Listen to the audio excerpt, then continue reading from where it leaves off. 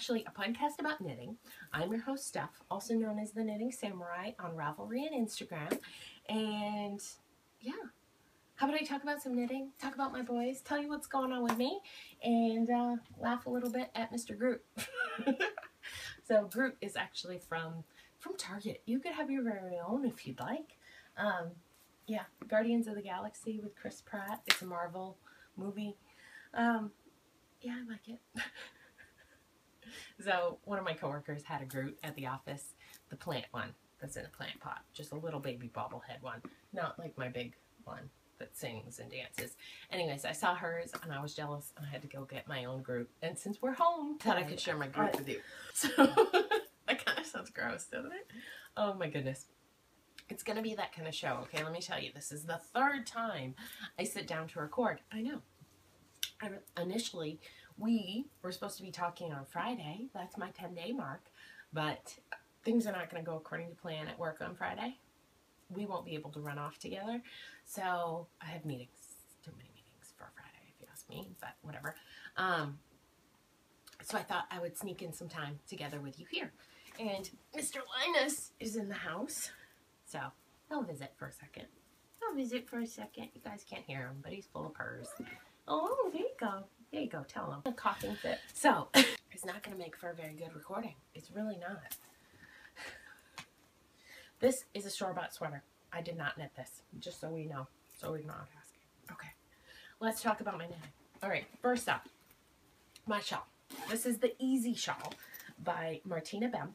And I am knitting this as part of the Stitch Addiction May Shawls knit along. I know Kate is crazy excited to be knitting shawls, and I'm going to steal some of her excitement and knit along.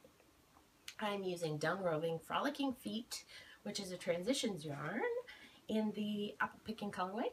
I am knitting on US size, you know, Linus, you didn't have to put everything on my notes. 3.25 millimeter needles. Have I told you my epiphany?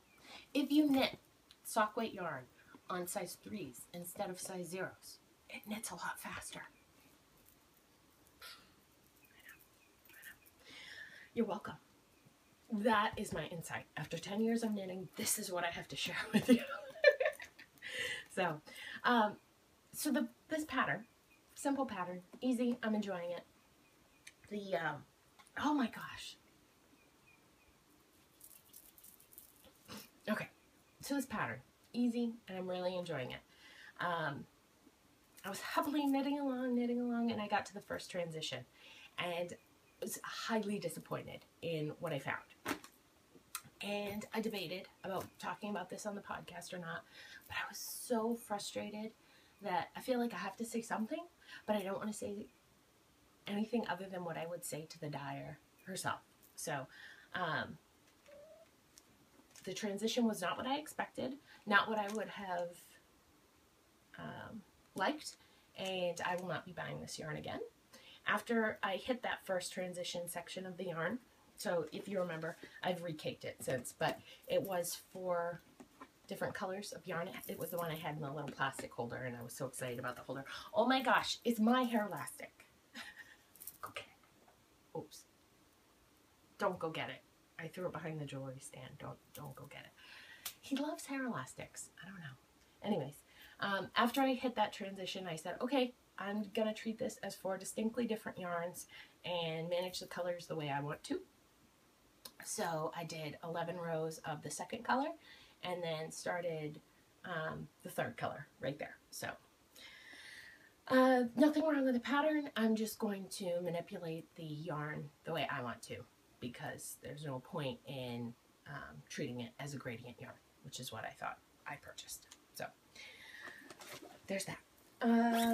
Also, oh my goodness. So I've been watching The Voice, and I have to tell you, I think Megan Lindsay, I'm stuck, is going to go all the way.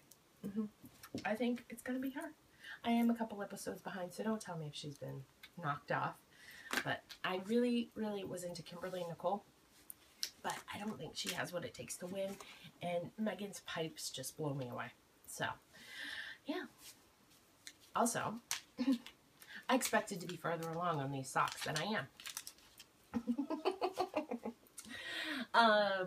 Yeah, we were supposed to talk in a couple days from now. And since we're not, I'll share them with you now. Thinking, words are gone. Okay, so this is Opal in a base I can't say the name of. It starts with an S. The colorway is 8127.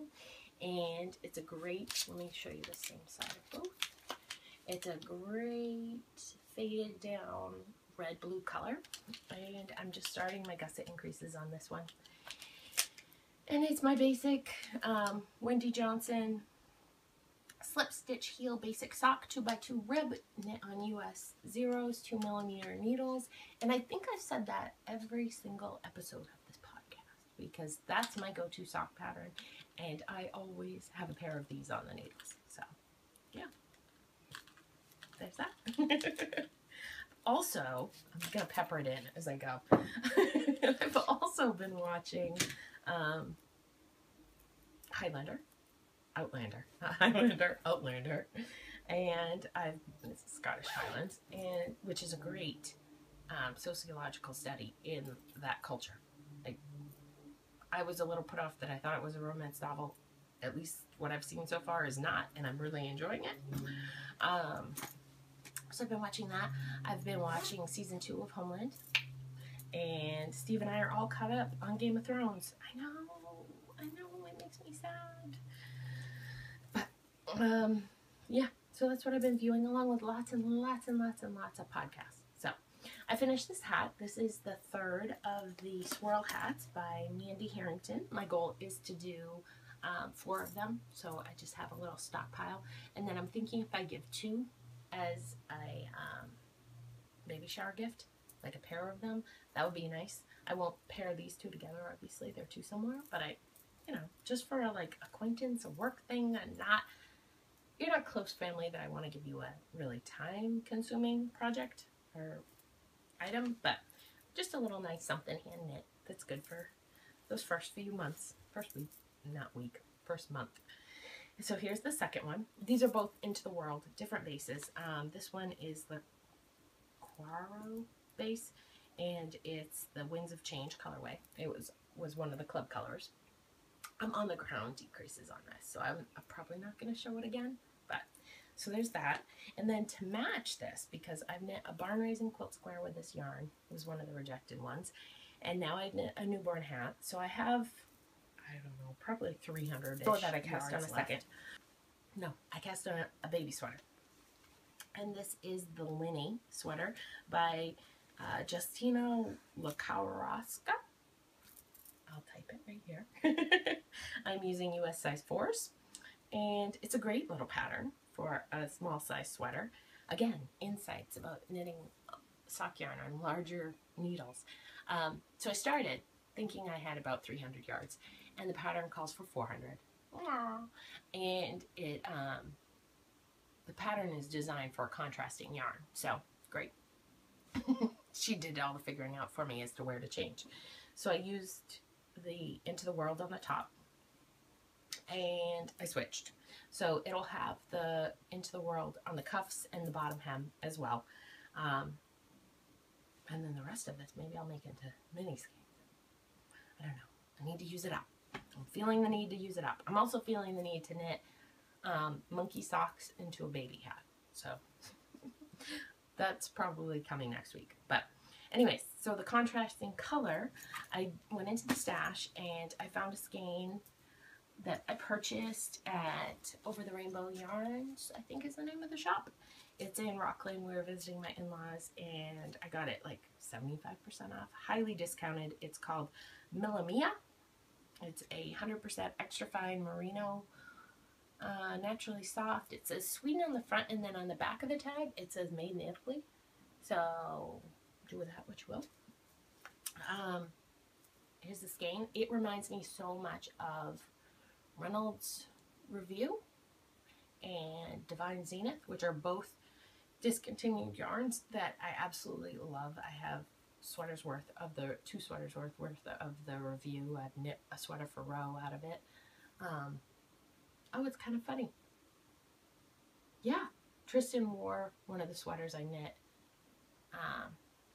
in our family picture that's at the lead-in. On the lead-in, the navy and teal striped sweater that Tristan's wearing, that's in the review yarn. I love that yarn. Absolutely love it. So very happy to be working with a similar yarn, probably the same pace, for this as well. So, and I love the way the purple, isn't that going to be cute for a little girl? I like it. Not too girly, just nice. So that's on the needles right now. Let's see, what else? I have finished another dinner napkin for Mr. Tristan. So here is the 5th one that I have right here. Blah, blah, blah. And I've cast on a 6th, and I'm into the decreases. So this is the Grandma's Dishcloth pattern. I don't know what size needles I'm using. I'm going to guess 6s or 7s. And this is more of a, to me, a more feminine colorway. But you know what I decided? He's not the only one using these. I'm using them, right? They're on my hand to wash his face and hands. So it's fine. So I like that color anyways. And let's see, what bag is this? This is my Sew For You bag. I think so. One of those. Kind of matches my sweater, huh? And this one, I didn't tell you, is Yarn Pop. YarnPop.com. And it has grommets on the front of it. Nice, nice canvas. Yeah. What else do I have to show you? Barn Raising Quilt. So one day last week, I laid out all of the squares for Tristan. And I had my stack of going to be in the blanket and my reject stack. And my rejects way far outseated my in the blanket.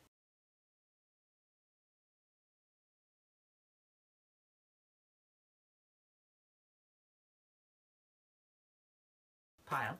So that was a little bit disappointing, but and I meant to count, and I'm sorry I didn't. I'm gonna say I have 10 finished, like for real, in the blanket squares, and this is the one I finished this week.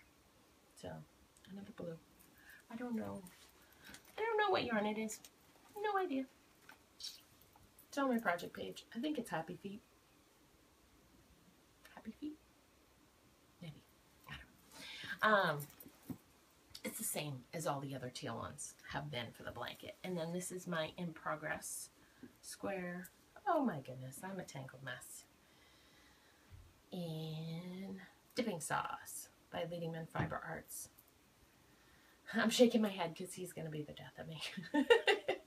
Single-handedly, Steve and Andy are going to just completely undo all of my good knitting to get to my missions. Yeah. So this is Dipping Sauce. So let me tell you that it is May. It is the beginning of May, and Stash Dash is coming. And this year they're doing a 3, a 5, and a 10K. Oh my gosh. So I've attempted Stash Dash 3 times, and I've completed it twice. I think, I don't know what year the first one was, but it was the year they sent the buttons. It was the first year, so I got the buttons. Anyways, got a button.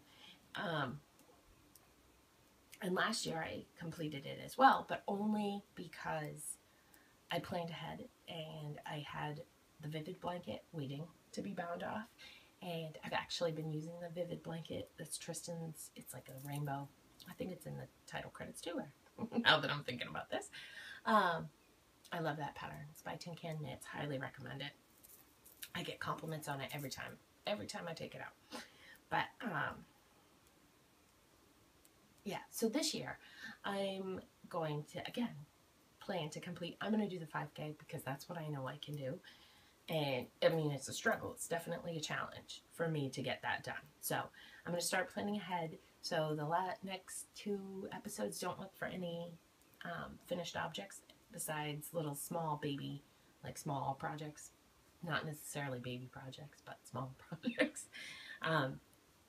Just because I want to save my yardage and make sure I can get to that 5,000 yard goal. So that's coming. And then Jackie called me out for Loopy U? Camp Loopy? Yes. So last year was the first year I did Camp Loopy. First time I attempted Camp Loopy. And, you know, I cannot believe it's been a year already.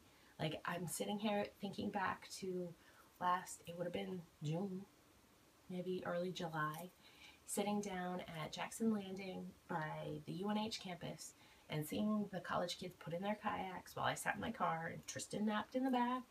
And I listened to Mr. Mercedes by Stephen King. And I worked on Roland's Soledad sweater, which was my first Camp Loopy project. And I just have all these sunshine, happy memories. And I can't believe it's been a year.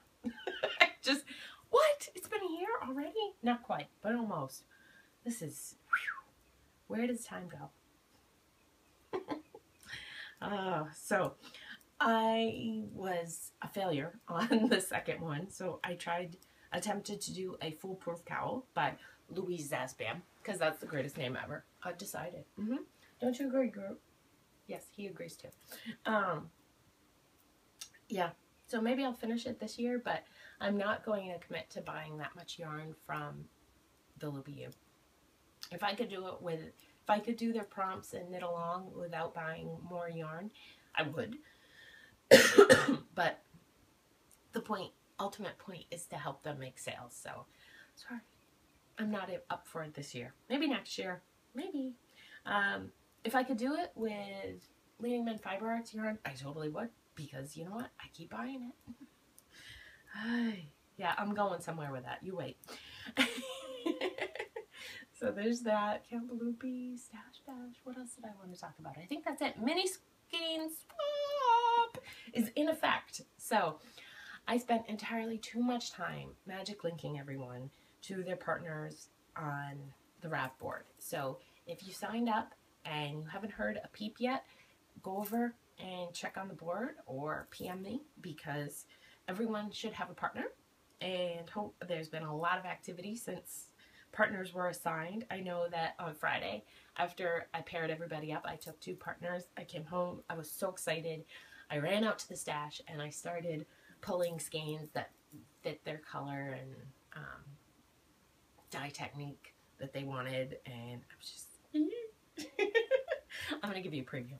Okay, so here's one of them. I'm not going to show you all of them. Don't worry. I want my partners to be surprised. But it makes me so happy to be sharing this. Can I just tell you that happy projects, happy friendship, like the good vibes that go into this. I don't even know how to say it. Like, I bought this yarn from Laura of Inspiration Dye Works. She's not dyeing anymore, but when she was, she made incredible yarns and was always happy to custom dye, and she did my Knitting Samurai colorway for me, which just makes me so happy.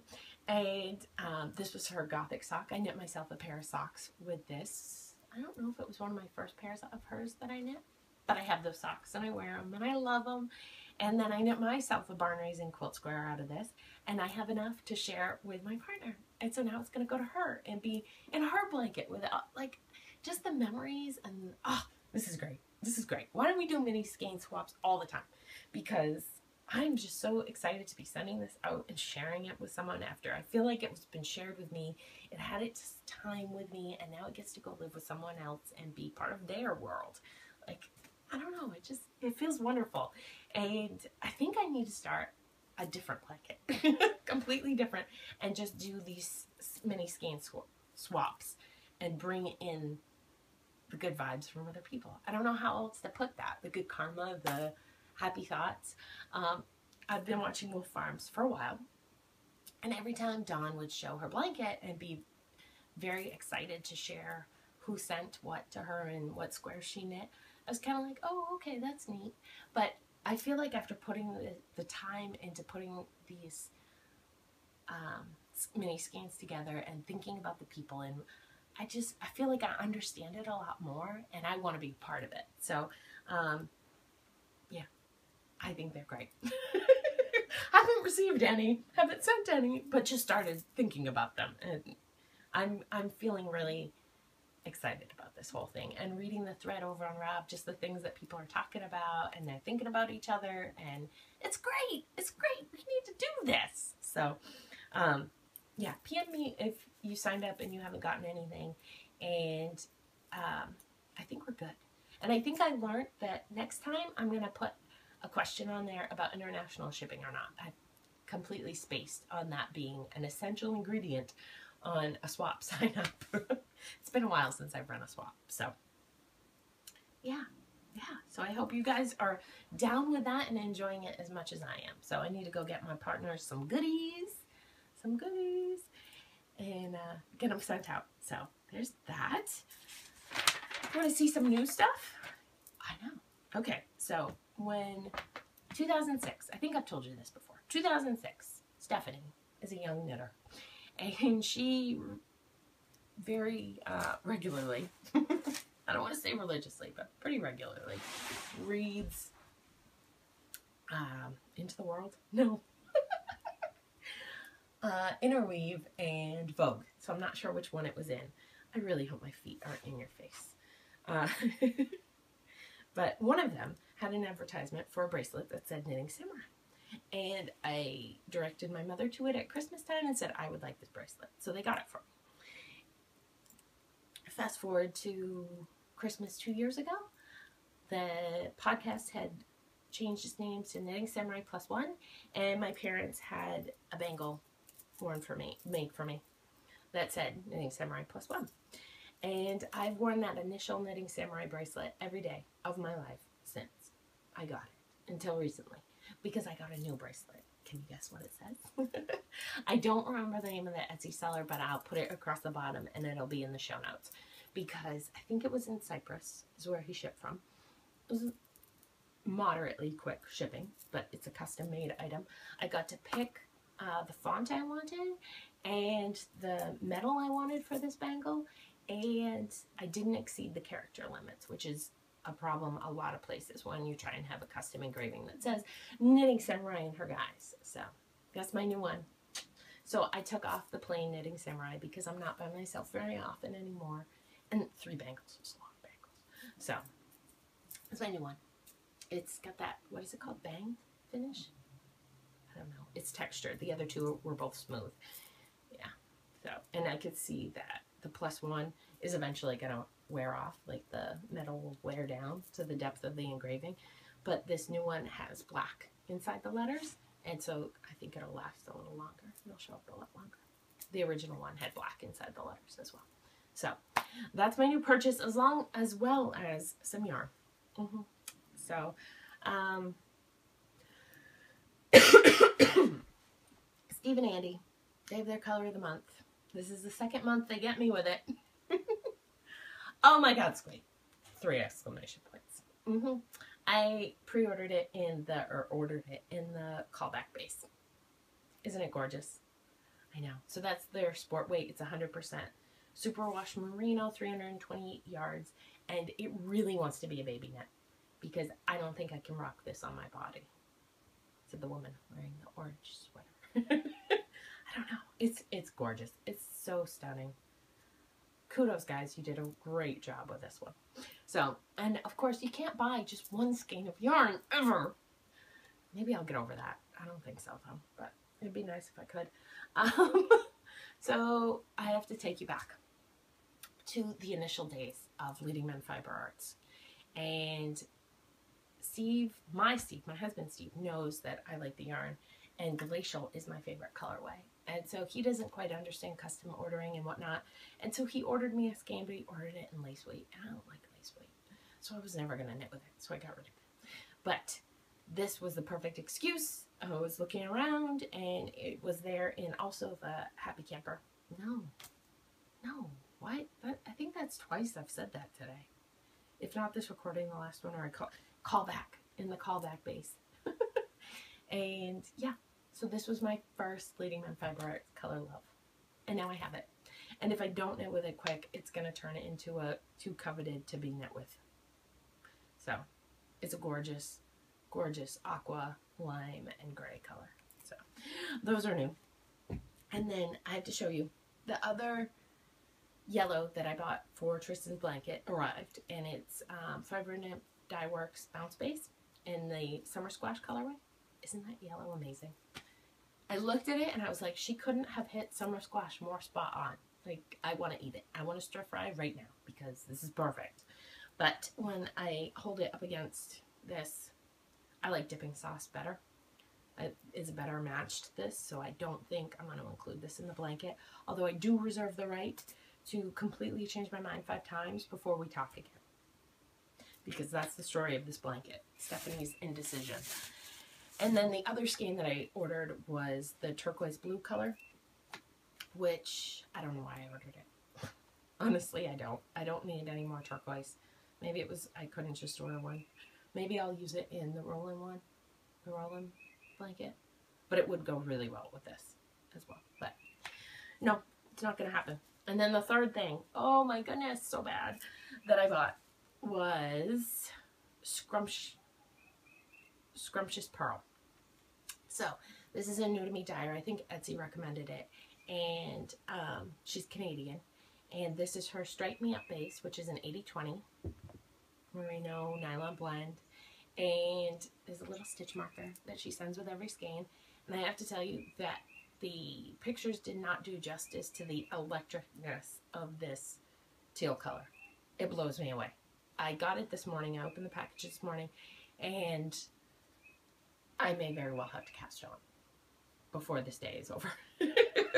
So I got this skein, and I also got a skein of, this is PYT, which makes me think of Michael Jackson, Pretty Young Thing. So that's the other one. Berrylicious. PYT. Gorgeous. That's it. That's all I have to say to you. I really, really hope the camera likes me. And this is recorded. Oh no, that's not it. I didn't tell you anything about me. Do you want to hear about me? If you don't, bye. If you do. So, last time we talked, there was a plague. And I'm sad to say that the plague continued. It continued, can you believe it? Yes. I think it was 2 days later. Tristan was not getting better. And so this is my public service announcement. Ready? Here it goes. We took him to the doctor because I'm not persistent. So this was his 3rd trip to the doctor. And as you remember, he had the stomach bug. And then he had a cold. And then he had a double ear infection. And this 3rd trip we went, and his eyes were a mess. So he had conjunctivitis. And the doctor looked at him and said, okay, enough. Amoxicillin isn't working because he can't keep it down. And they gave him the antibiotic shot, which no one I've talked to has ever heard of this. So this may be a new thing that they do now. Super highly concentrated dose of antibiotics. We were there for 2 hours. He had to stay and be observed after he got the shot. I don't know if that's because he's 10 months old or if that's because he'd never had it before. So we stayed. He handled it fine. Got home about 6 o'clock. I put him to bed. Well, we had dinner and then I put him to bed. And the few days before that, baby had been falling over, completely miserable, even with pain meds doubled up, just sleeping all the time, uncomfortable, right? Because his ears were getting worse and the infection moved into his eyes. And his doctor was actually worried that it was traveling down the drainage tube. So we have some drops that we're actually still doing. But I put him to bed, 6 o'clock the next morning. It was like, oh, here's Tristan. Where has he been for the last week? Happy, walking, talking, giggling, laughing, just my sweet baby was back. So that shot took care of everything. It was a great relief. So yeah, he still has the drops going on, but otherwise he's completely fine. Completely fine. And I think the next night we went to the playground and Roland had this. Go ahead, tell me, what are you doing? Building a road. You're building a road? On the construction site. On the construction site. Oh. And I'm digging it up and making a hole in it. Yeah? Uh-huh. Okay. So that's how I make a road. That's how you make a road? Yeah. Okay. And then what happens? And then the cars come on it, and then the steam hose moves it out. And it smooths it out? Yeah. Are you cold? What? Are you cold right now? No? You feel okay? Yeah. Yeah? What are you wearing? I'm hot. He's always hot, isn't he, Tristan? Yeah, he's always hot. All right. You want to get back to work? Oh, thank you. He's going back to work. What do you think? Who's that guy? Tristan. I'm trying not to be critical, but I'm pretty sure you don't make holes to make a road. Just thinking. One of my aunts wants to get him a job at the Department of Transportation as a civil engineer. She thinks he has a bright future in highway construction.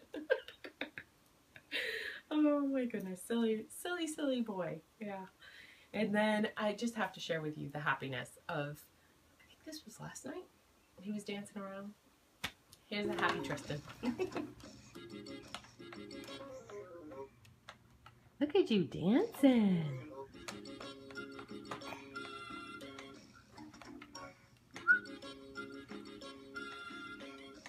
Tristan, is that fun? Is that fun? Yeah. You want to come to me? Here's some more PJs.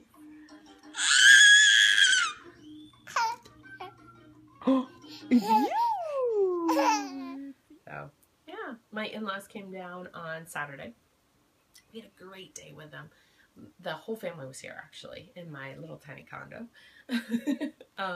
My brother-in-law and his wife came up from D.C., and my in-laws came down from Rockland, mother and father-in-law, and we just, from 9 a.m. until 7 or 8 that night, spent the whole day together, had an awesome time, drank lots of red wine with my mother-in-law, and, you know, he hung out here, and then we went out to dinner. It was just so nice to be together in the warm spring weather and just a family, you know?